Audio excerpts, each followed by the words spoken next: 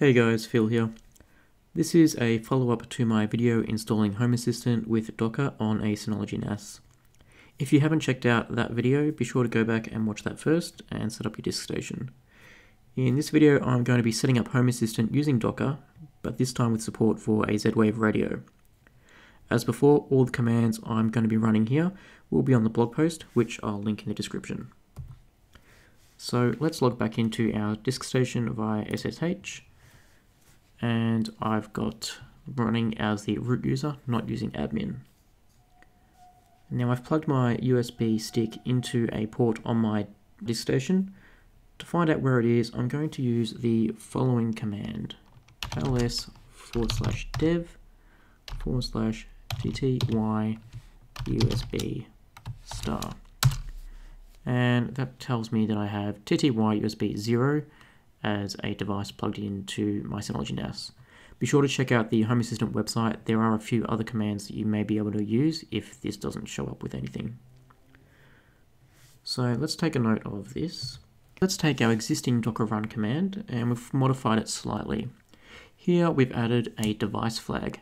This is going to tell Docker to attach the USB device at dev tty USB 0 to the new container, which is what we ran here. So let's go ahead and run that. And once again, we get our Docker ID. At this point, we just have a vanilla Home Assistant. We need to go ahead and configure Home Assistant for Z-Wave. Let's open up our configuration.yaml file on the Synology.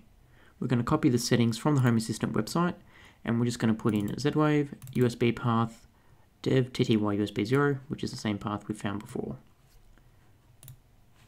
So now let's go ahead and restart our Home Assistant.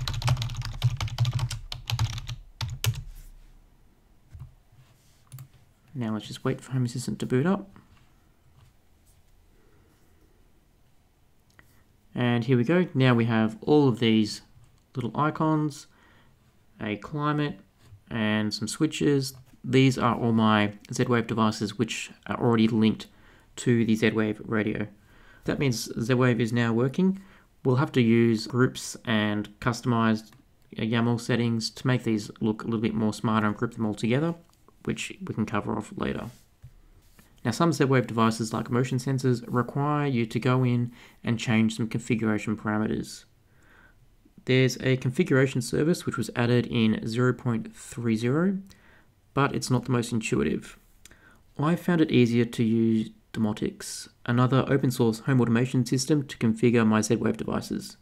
I'm sure there's other ways as well, like using Open Z-Wave Control Panel, whatever works best for you. As we're using Docker, let's spin up a Domotics on our Synology. So first of all, we need to stop Home Assistant. Now that Home Assistant is stopped, we can run a Domotics container using the following command. This is very similar to the command we used for Home Assistant. Once again, the network equals host, and we're also attaching the Z-Wave radio to device dev tty USB 0. That will go ahead and download this repository quantum object docker domotics. So I'm going to replace 8123 with 8080. Get rid of the states. And this is going to load up domotics for us. So from the setup menu here, I'm going to go to hardware. I've already set it up, but here you would go down into the type here, and you would find under O is the Open Z-Wave USB, and you would just put in that serial port there. As I said, I've already done this, so I'm going to go into the setup flag here. And not all devices have been crewed yet, so it's not fully initialized, but these are all my Z-Wave devices that I've got linked. And from here, we can actually access the Open Z-Wave Control Panel. So we can go under Node Management and go to Control Panel. And this is the Open Z-Wave Control Panel. Now, it's important that you don't run Domotics and Home Assistant at the same time. So from here, I can click on, for example, my Smart Switch 6, and we have the current values, and then there is the configuration options here, which I can change. There's a lot more resources and information on all the things you need to know about changing Z-Wave devices, which I'm not going to cover off here. One thing that you do know, once you have made any changes, you can go up back into Demotics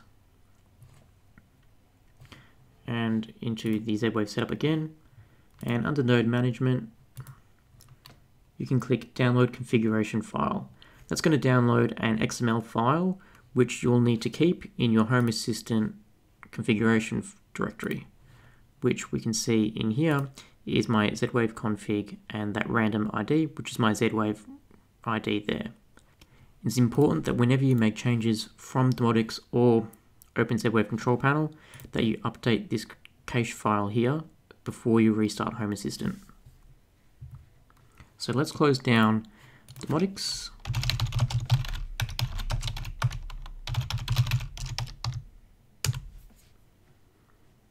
And now let's restart Home Assistant. And assuming that we didn't break anything, which we shouldn't have, Home Assistant should now be back available on our 8123 port. And there it is. That's it. We now have Home Assistant working with Z-Wave on our Synology.